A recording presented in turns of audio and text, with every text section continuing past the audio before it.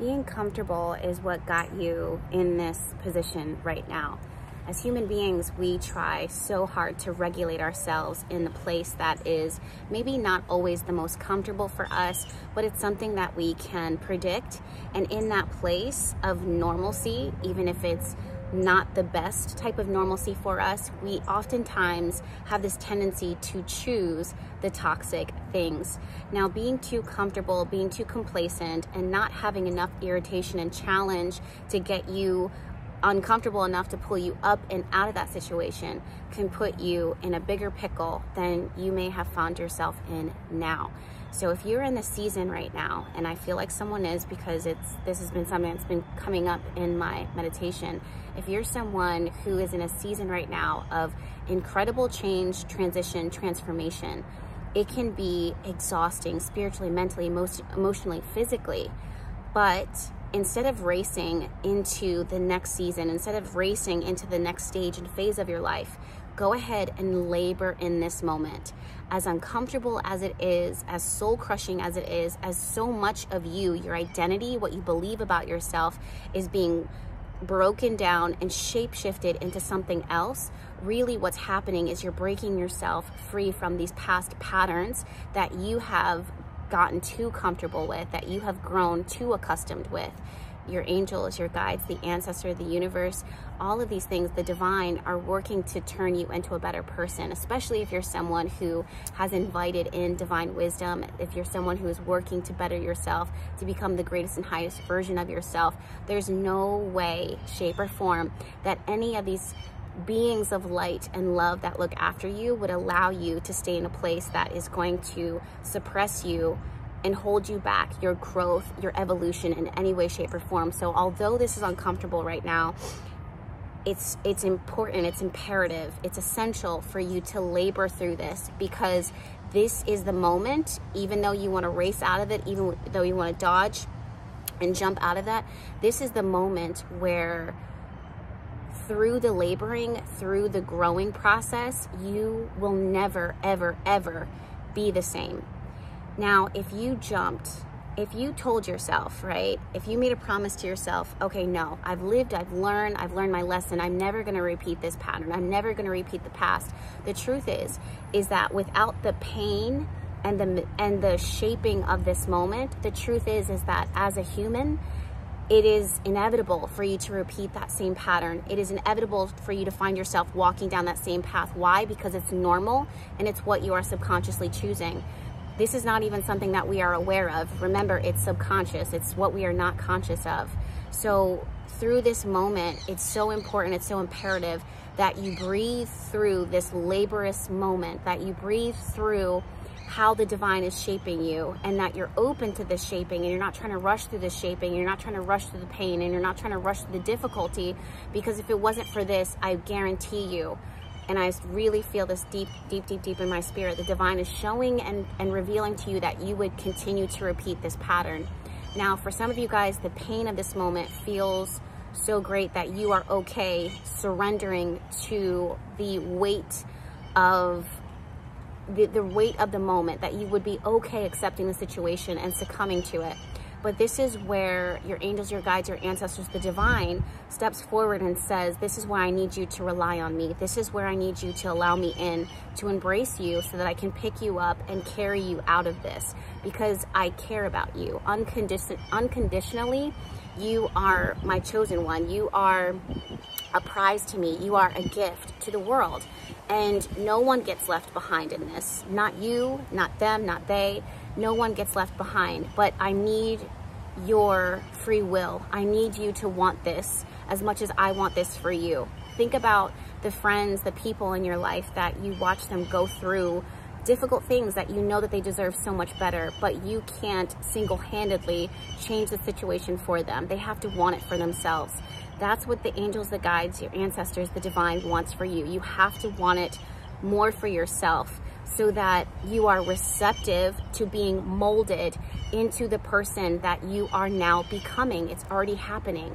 This is why it's so difficult. This is why it's so painful, because parts of your ego are breaking. Parts of your past patterns are being shattered right now.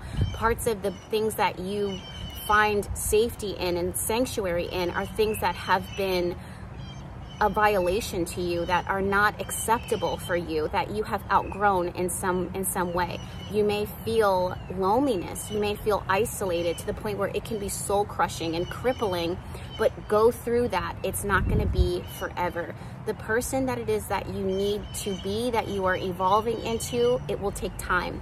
This is not something, no matter how uncomfortable, no matter how difficult, this is not something to rush, to move past, to blast by. It's something to sit within, knowing fully well that you are capable, you have the skill set, although you may not believe it, to go through this growth, to grow through this reemergence, to go through and grow through this rebirthing process. I want to tell you, oh my goodness, that sneeze came out of nowhere. I want to tell you that if you're open to it, you can always in any moment reach out to your angels and your guides, reach out to a friend and ask for their support. Make sure that that place is pure, make sure that it's coming from a good place, that they genuinely, when they say that they will pray for you, when they say that they will speak life into you, when they say that they'll set intention for you, that they actually will do it, because that energy, that spiritual energy, it makes a difference. If you guys need that right now, let me know down in the comments. Let me know down in the comments. I'm gonna put a candle now burning on my altar, setting intention for the strength, for the courage, for the conviction, for the faith, for the fortitude, for you, again, across the board, spiritually, mentally, emotionally, physically, all of those aspects to carry you forward if you're going through a difficult time. I want to tell you too that this is not a time to ask for relief all the time, because again, that relief can be troublesome. That relief can be tricky. Relief for you, or how you may articulate, how you may perceive relief, is the very thing that you need to be walking away from.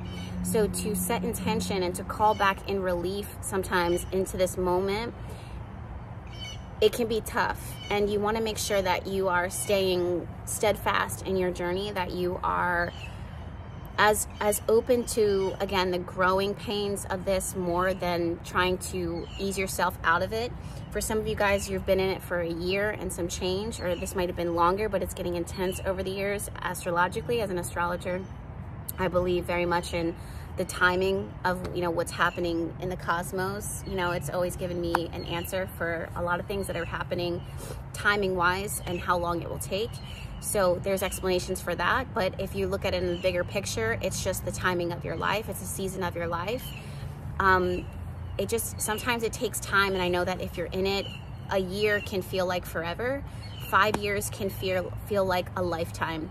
But in the grand scheme of things, if it's shaping you for the remainder of your life to be something more, the more evolved, advanced aspect of yourself, and who your life will shift and change, or how you've been using your, maybe sometimes it's not so much how you're going to give to others, but the time that you spend here on earth, how you spend your time here on earth. For so many of us, without this season of rebirth and awakening, we wouldn't realize how much time we would have wasted until it's too late, and we can't get that time back. So as difficult as it is, try to be open to the process, try to be open to the journey, be patient with yourself, and always ask the divine for insight, for wisdom, for strength, for discernment, for courage, for strength to see you through as you are developing, as you are growing, as you are blossoming, as you are blooming, as you are shifting, as you are separating yourself from the ego, from these patterns, from these lifestyles, for this comfort zone. And know that in all of this, it's going to be worth it.